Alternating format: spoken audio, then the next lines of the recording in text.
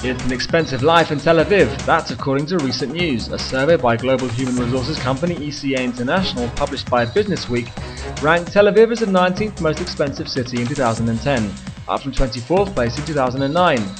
And Jerusalem in 22nd place, up from 27th place, whereas New York City was in 29th place, down from 18th place. Tokyo is ranked the most expensive city in the world, followed by Oslo.